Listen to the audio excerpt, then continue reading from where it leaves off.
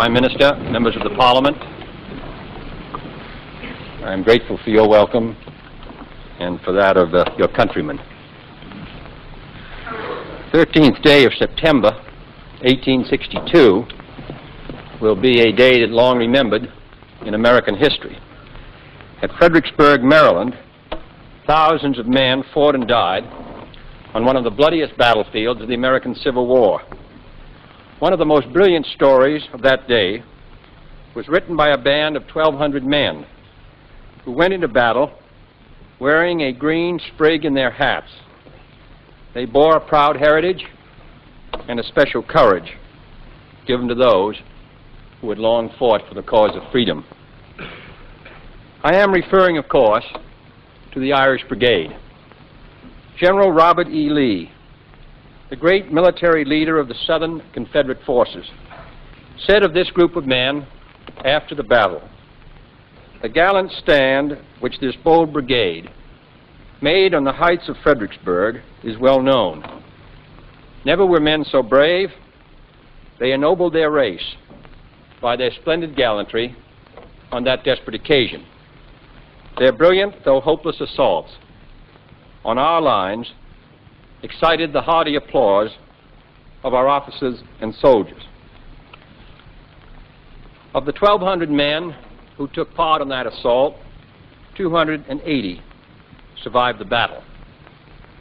The Irish Brigade was led into battle on that occasion by Brigadier General Thomas F. Marr, who had participated in the unsuccessful Irish uprising of 1848, was captured by the British and sent in a prison ship to Australia, from whence he finally came to America.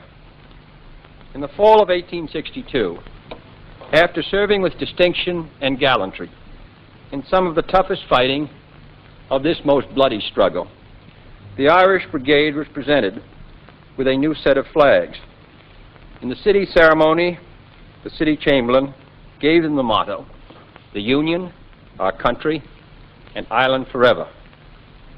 Their old ones having been torn to shreds by bullets in previous battles, Captain Richard McGee took possession of these flags on December 2nd in New York City and arrived with them on the Battle of Fredericksburg and carried them in the battle.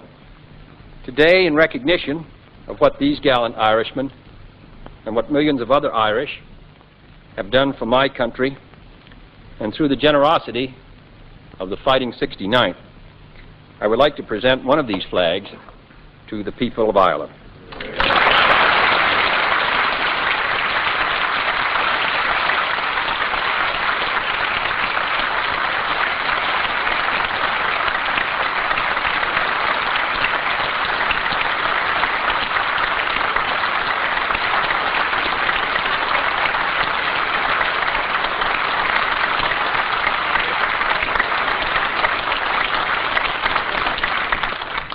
As you can see, gentlemen, the battle honors of the brigade includes Fredericksburg, Chancellorsville, Yorktown, Fair Oaks, Gaines Hill, Allen's Farm, Savage's Station, White Oak Bridge, Glendale, Malvern Hills, Gettysburg, Bristow on one of the bloodiest battlefields of the American Civil War.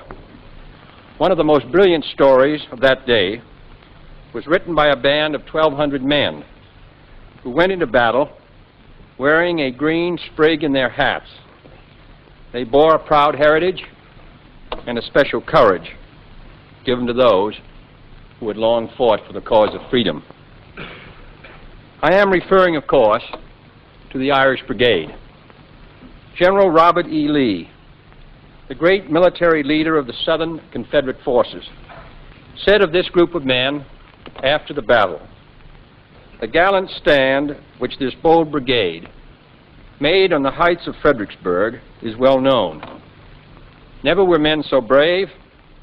They ennobled their race by their splendid gallantry on that desperate occasion. Their brilliant, though hopeless assaults on our lines excited the hearty applause of our officers and soldiers." Of the 1,200 men who took part in that assault, 280 survived the battle. The Irish Brigade was led into battle on that occasion by Brigadier General Thomas F. Marr, who had participated in the unsuccessful Irish uprising of 1848, was captured by the British and sent in a prison ship to Australia, from whence he finally came to America. In the fall of 1862, after serving with distinction and gallantry in some of the toughest fighting of this most bloody struggle, the Irish Brigade was presented with a new set of flags.